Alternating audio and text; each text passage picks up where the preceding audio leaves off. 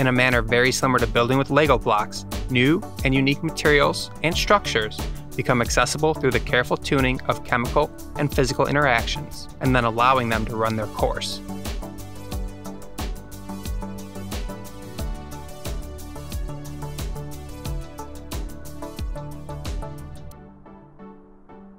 Analytical methods primarily fall into two categories. On one hand are techniques that offer supreme levels of spatial resolution, capable of resolving single molecules and even single atoms. As one half of the technique I apply in my research, I want to highlight the scanning tunneling microscope, or STM. The STM enables the real space imaging of surfaces at the atomic level. An atomically sharp tip is brought close to a surface while a bias voltage is applied, leading to electron tunneling. This tunneling current is a function of the tip surface distance, applied voltage, and the local density of states. It is important to note that although STM images appear topographic in nature, the apparent heights are a consequence of the variations in the local density of states, which are a convolution of the electronic states of the tip, surface, and any adsorbed species. Additionally, conventional STM lacks chemical sensitivity, requiring a priori knowledge in order to identify atomic or molecular adsorbates. Vibrational spectroscopy is necessary to identify chemical species by their vibrational fingerprints. This can be addressed with inelastic electron tunneling spectroscopy, but this crucially requires UHV conditions and liquid helium temperatures. However, optical-based spectroscopies, such as Raman spectroscopy, can provide chemical information in nearly universal conditions. Raman spectroscopy relies upon the inelastic scattering of light by matter. Most commonly, Rayleigh scattering occurs, where the incident and emitted photon have the same energy. However, in a rare process, the emitted photon can have lower energy, as the molecule gains vibrational energy, which is known as Stokes-Raman scattering. A Raman spectrum that results from Stokes-Raman scattering can provide a highly sensitive vibrational fingerprint of a molecule's or material's structure. However, Raman scattering is a very weak process. Only about 1 in 10 million incident photons are scattered inelastically. In order to obtain a Raman spectrum of a molecular monolayer, it becomes necessary to use enhanced Raman spectroscopy. Under illumination, the electron density of a plasmonically active nanoparticle can couple with the electromagnetic radiation, resulting in the coherent oscillation of conduction electrons. The localized surface plasmon resonance generates highly confined enhancement fields, referred to as hotspots. This effect is the primary mechanism for surface-enhanced Raman spectroscopy, or TERS. Since countless hotspots occur within the nanoparticle arrays used for TERS, the spatial resolution of this technique is diffraction limited due to the use of lasers in the visible range. By using an STM tip made of a plasmonic metal, it becomes possible to confine the enhanced field at the atomic apex of the tip, making a single hotspot, and then use the STM to perform tip-enhanced Raman spectroscopy, or TERS. This method combines the spatial resolution of the SPM, chemical information from Raman spectroscopy, and single molecule sensitivity from TERS. These advantages have resulted in its implementation in studies in diverse conditions. Implementation of TERS in ultra-high vacuum can yield spectroscopic information with Angstrom scale resolution. Light becomes confined to picocavity, leading to about 1 angstrom resolution and enhancement factors of up to 10 to the 12th and 10 to the 13th. This results in the ability to obtain full vibrational fingerprints for a few molecules, or even a single molecule adsorbed on a surface. My research relies upon an ultra-high vacuum, or UHV, custom-built, variable temperature scanning probe microscope coupled with optics. This schematic illustrates the optics that allows to efficiently couple lasers of multiple wavelengths to the tip sample junction via a combination of optical fibers and flipping mirrors. Our excitation and collection lenses are located inside the chamber on the STM stage. Piezoelectric motors allow us to optimally and reliably focus these lenses for each sample and tip. The use of fiber optic coupling allows us to decouple the STM table from the spectrograph and larger lasers that are housed on the optical table. UHV STM TERS enables the study of subtle, local chemical effects at the Angstrom scale. This includes molecule-substrate interactions, intermolecular interactions, and even reactions on surfaces.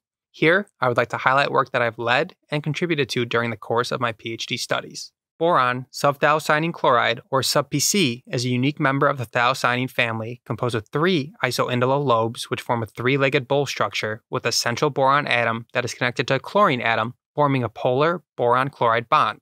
On a silver 100 surface, STM imaging identified 2 possible binding configurations for sub-Pc molecules. Molecules with a bright central protrusion could be identified as a chlorine-up binding configuration, while molecules that lacked a bright center correspond with a chlorine-down configuration. Sub-PC molecules of the same binding configuration were found to aggregate and form highly polarized molecular domains with large collective dipole moments. Using the spatial resolution of TERS, it was possible to capture vibrational fingerprints that correspond to each type of molecular island. As shown here, we found these vibrational fingerprints to be largely degenerate, suggesting a weak molecule-substrate interaction. By comparing these vibrational fingerprints with gas-phase time-dependent density functional theory, or DFT simulations, the molecule-substrate interaction was found to manifest primarily in the stretching mode of the axial boron-chloride bond of the sub-PC molecules. The observed vibrational mode exhibits a blue shift of 37 relative wave numbers compared to simulations.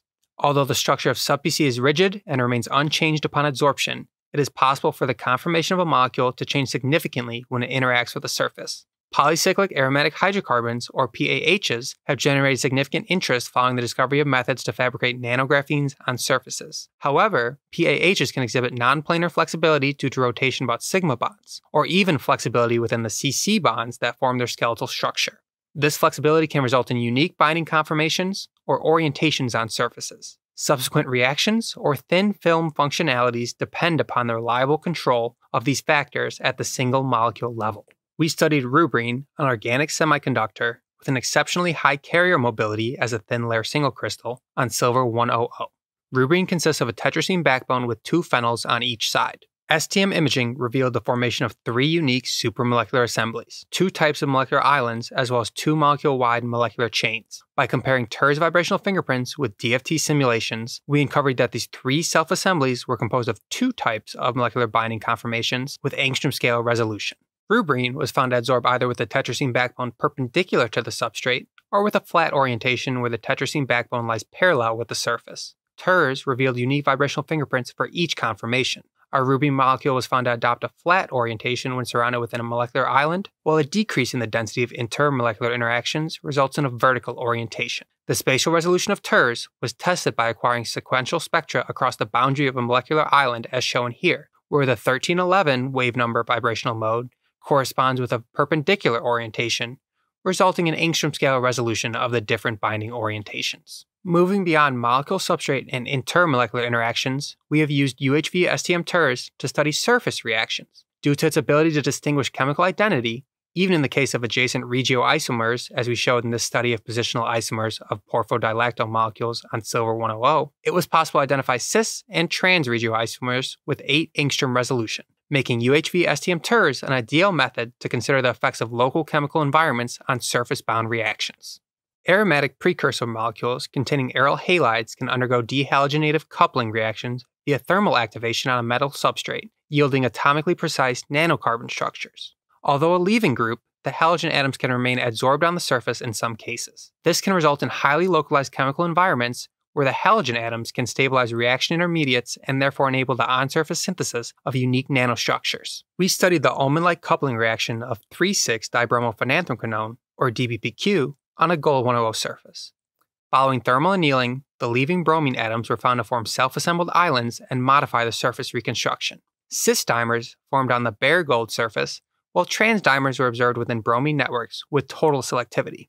With an increase in the annealing temperature, polymeric chains were observed propagating from the bromine networks, while the cis dimers were found to terminate at S-shaped tetramers due to steric hindrance, suggesting the potential to purposefully use adsorbed leaving groups as a tool to steer bottom-up fabrication methods. The previously mentioned studies only serve as a sample of the capabilities of UHV STM TERS and my work during my studies. More recently, I have expanded to new on-surface reactions, finding unique products resulting from coordination chemistry, as well as revealing the vibrational fingerprint of the products of an intramolecular reaction. To conclude, as a truly tandem technique, UHV STM TERS occupies a unique position among surface characterization methods. Simultaneous STM and TERS imaging provide real space localization of detailed vibrational fingerprints at the Angstrom scale, enabling the study of the effects of highly localized chemical environments on molecules, materials, and reactions.